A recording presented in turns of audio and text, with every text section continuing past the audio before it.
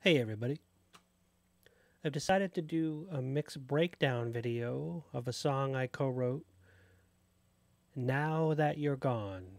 It's part of a project we call the Bone Scar Project.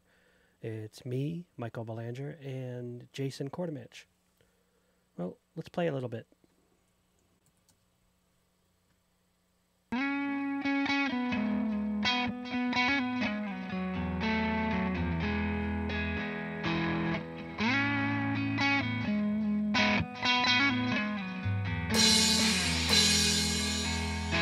I don't know where to set my gaze. I don't know where to set my aim. Should I call on you and start asking for help? Or should I beg you to stop all of the pain?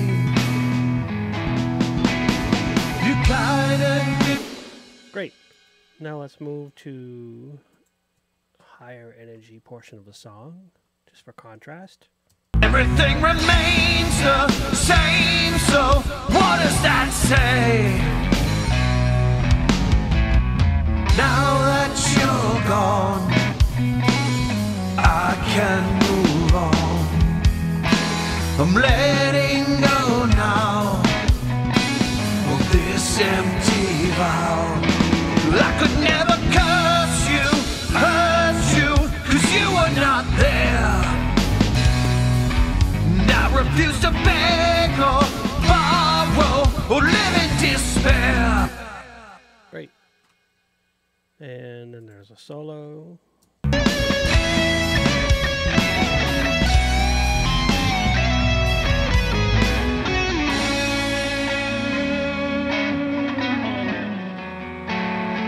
And then the song winds down. So let's take a look at some of the individual elements. We'll solo the drums.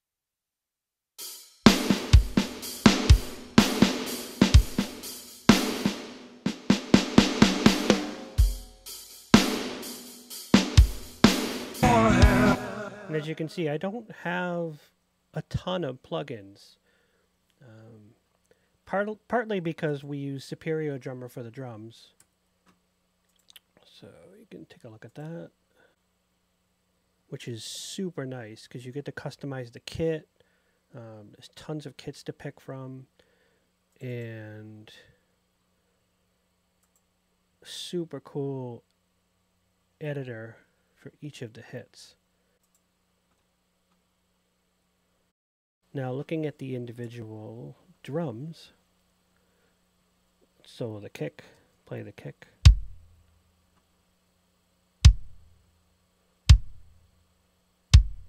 And I only have two things on the kick. I have the Slate virtual mix rack on the deep strip setting, and we'll A/B it off, back on. You can just, it gives it a bit more heft.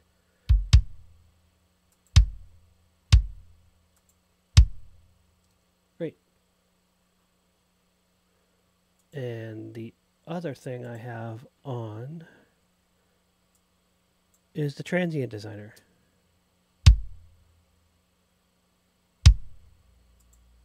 And what this does is it gives it a little bit more attack than came with the virtual drum. So let's turn it off. See, it's a bit poofier. Now, with it on, the transient designer on, you get more of the hit. Transient comes through. And we did a similar thing with the snare. Although I also added the exciter.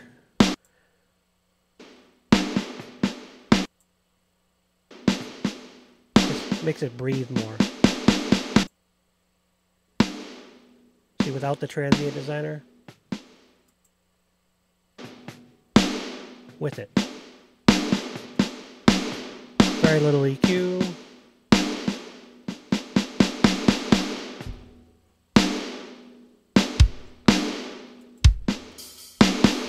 hi-hat, we just basically tamed it with a de-esser and added an exciter. That's the main component here.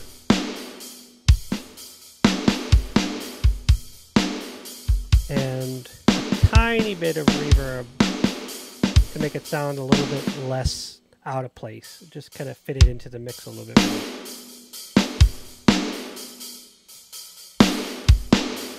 Let's find a tom roll.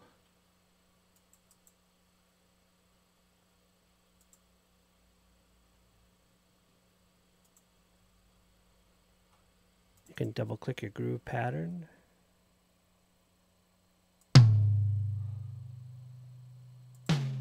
It's floor toms, I believe, from my memory. Scroll through and take a look.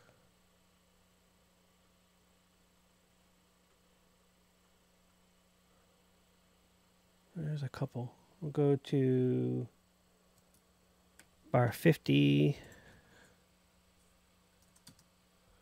and take a listen.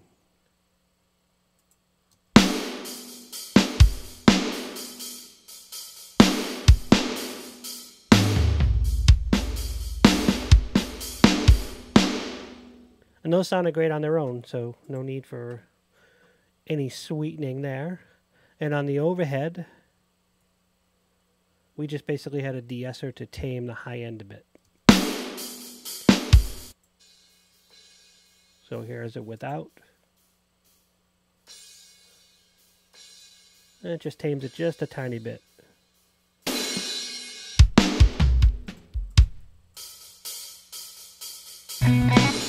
Great. Let's take a look at the bass. So we have this is the amped recording of the amp.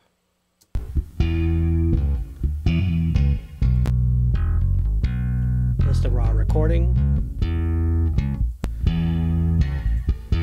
And we have neutron for some compression and a bit of EQ to give it some heft in about 150. And a little bit of presence at about 1300. I do everything to my ears. Try not to use the graph to EQ too much. And a transient designer, which basically adds some sustain to the low end and a little bit more attack on the high end, which is kind of cool. This neutron's really good if you haven't tried it. And I also have the limiter on, which helps a lot.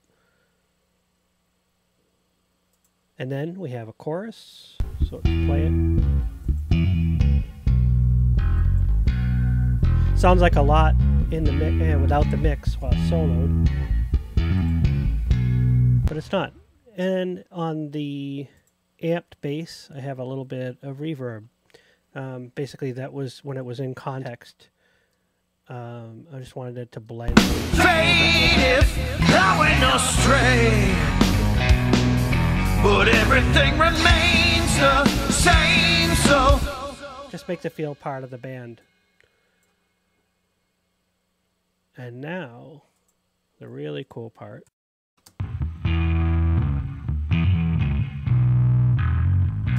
The same bass track, just copied over. And similar EQ, compression, transient designer. Why not? Little bit of reverb. And the cool stuff. Overdrive. And I believe this is an SVT emulation.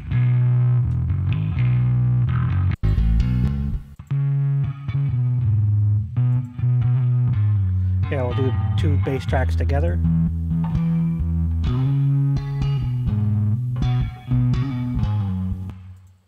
Great. Now the guitars, there are several parts. There's an acoustic guitar, Let's solo that. Go to the beginning. And I believe it comes in about there.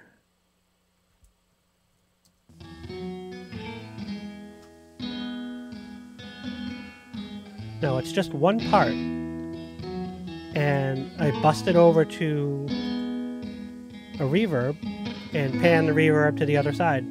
And then it's just bust here so I can turn them up and down as one. Cool.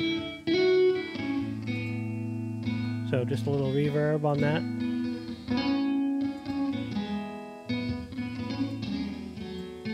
Not much EQ, just a little high pass, a little compression. And a de-esser to tame some of the squeakers. As I was playing, I got a little bit of squeaky noise.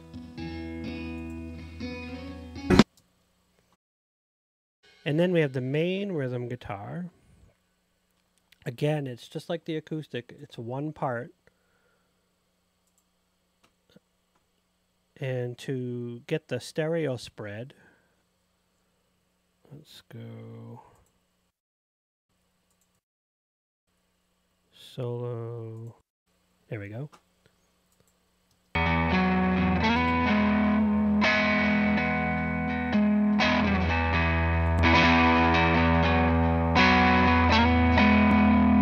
So the guitar is dead in the middle, and then I put a Dr. MS mid-side.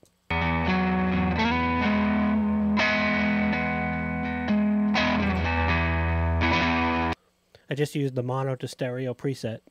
I found that this plugin is really cool, but you can get out of hand really, really, really fast with it. Tweaking these knobs, it gets out of hand really fast. So I always start with a preset.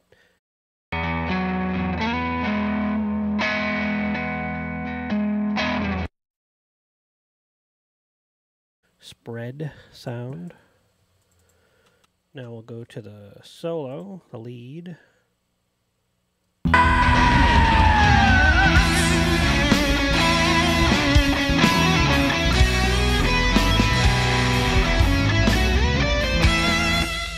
And I'm using the CLA guitar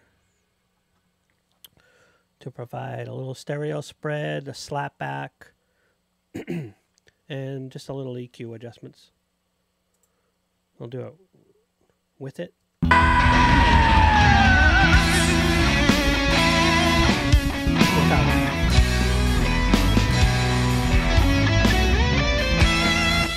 Really adds a lot. Okay. Last but not least at all, maybe the most important even, what we've got is Jason sang several parts. So he did a main vocal and then sang it 2 more times on the main rhythm, and we panned those left and right. So about 25% left, 25% right.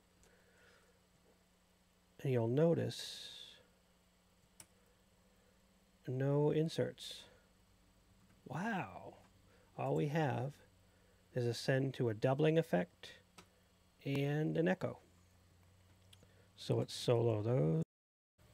I don't know where to set my gaze.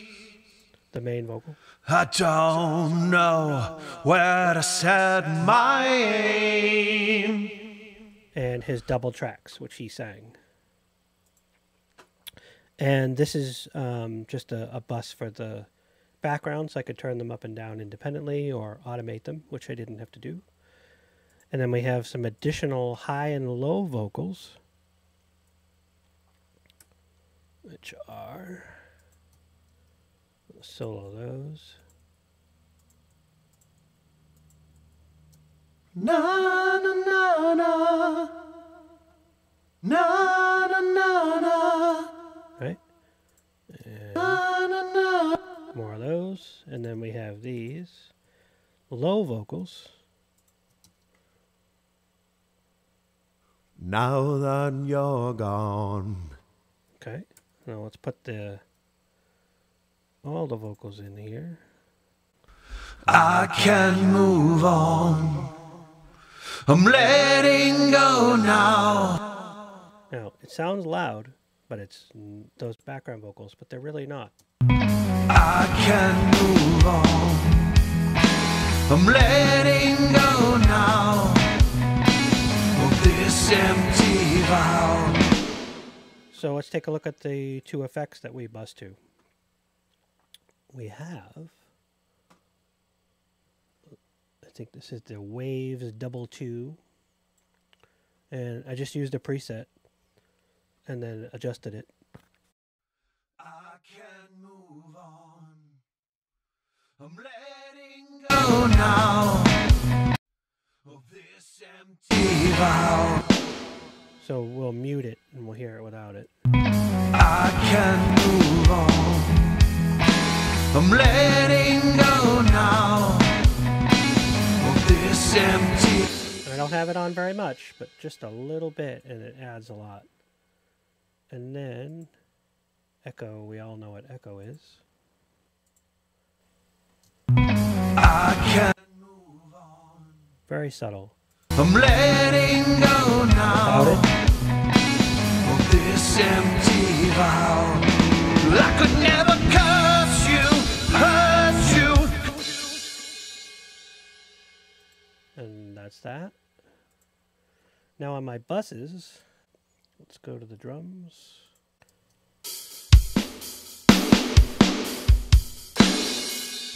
Now I used the vibe strip from Slate and removed the EQs, and it just gives it a lot more punch. Let me take it out. And back in. Huge improvement.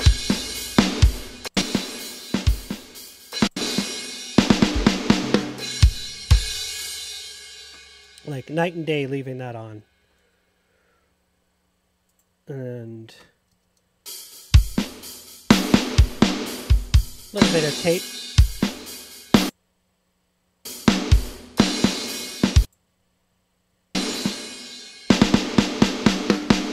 This one's pretty subtle. Debated taking it out. It doesn't change too much, but I believe I'm perceiving an improvement when I leave it on. And now we have an imager, which I think is the biggest effect I have on the drums overall. The biggest change. So let's do it with it. Nice big stereo spread.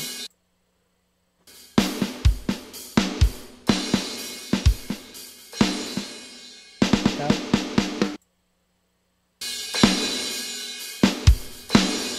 Super nice. You can even adjust the stereo wise. You'll see that I don't have it on very high, and it just gives it a nice big drum sound without overdoing it. Let's take a look at the bass. And this was a dramatic, probably the most dramatic EQ I have left in here.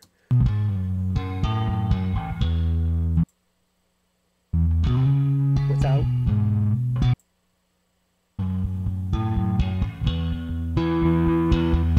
Just cleans it up a little bit. Makes room for a kick and the guitars, but still retain its character. Now we'll look at the guitar bus. And in here, same kind of thing, a lot of EQ. This was definitely done by ear and really just to give it a nice full sound. And there was a little top end I had to tame. Little bit of, low cut, but not too much. And a compressor. But I disabled all the other modules because this is all I need.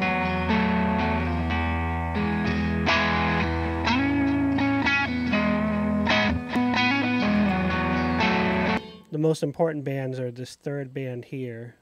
Yeah, about 500-600. It's pretty wide, and then I got a cut 150 to make room for the bass, and a limiter just to help things out, and a compressor, which isn't doing a ton, just helps a little bit. And then on the vocals, same kind of deal, except I'm not using the EQ, but I am using the saturation. a little bit of compression, 1 and 2, which came from a preset, and they sounded good, so I left it. So let's play it. I can move on. I'm letting go now. Empty vow. I could never. Oh yeah, in the limiter, but I think it sounds better with it, but it's pretty subtle. And now, for the icing on the cake, we have the Slate FGX compressor. I can move on. I'm letting go now of this empty vow. I could never curse you, hurt you, 'cause you were not. And you'll notice it gives it a little bit of glue. I used the Ozone EQ, and when you do the advanced, you can put the plugins separate, so you don't have to use the whole set, which is really for mastering, in my opinion. And you can turn on mid-side mode. So what I like to do is cut a little bit above 1K in this case, and it basically pushes the guitars just a little bit out to the side. And then on the side, I have a really slight high pass, but not much. Just took a little bit of the low end out of the sides. And together that gives you a nice stereo spread, and it gives you a good punch in the middle. But I didn't overdo it. So let's try listening to that. I can move on. I'm letting go now of this empty vow. I could never curse you. So I'm going to exaggerate it. I'm going to pull this down, and you'll pay attention to the center, and you'll feel that the kick and the bass are more present. It takes out too much of the rest of the mix with the vocals and the guitar, so I'm going to put it back here after. But let's take a listen. I can move on. I'm letting go now of this empty vow. I could never curse you, hurt you, 'cause you were not there. And I refuse to beg or borrow or live in despair. A little bit muddier. Now that you're gone, I can. And that's a good compromise. And now, as Steve Jobs would say, I have one more thing. If you look at the clips, you'll notice they're chopped up like crazy. That's to adjust the volume for individual parts of the song for the individual instrument parts. So bass tapered off there, lifted up here. Same thing with the guitar, fading down, and on the vocals they are really chopped up. So you can take a phrase, bring it down to where it should be or up, and the like. But now, probably the most fun part of a mix, the volume and effects automation. So you can build up the energy of the song as you go along. Great. Well, if you got this far through the mix breakdown, I appreciate it.